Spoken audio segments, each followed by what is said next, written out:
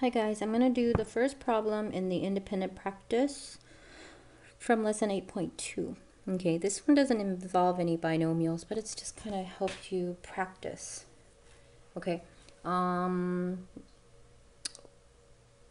to simplify. Okay, so we have a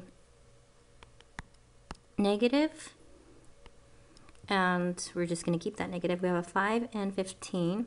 We have that's 1 and 3 reduces down to 1 and 3. We have an x to the third and an x. That means that we have 3 x's in the numerator and 1 x in the denominator. When we simplify that, that becomes x to the second.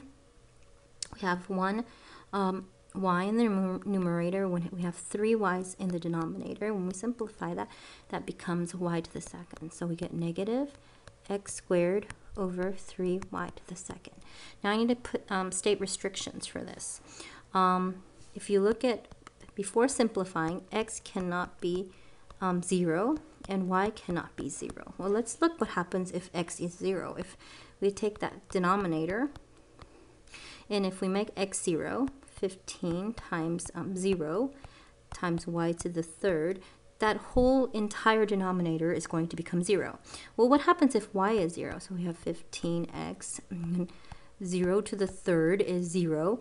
And when we multiply 15x times 0, this entire denominator is going to become 0.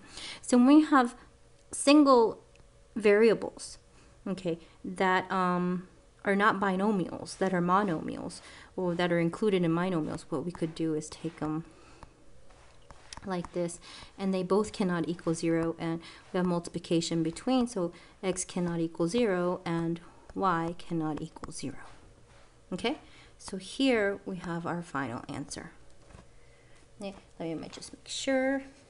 Good job.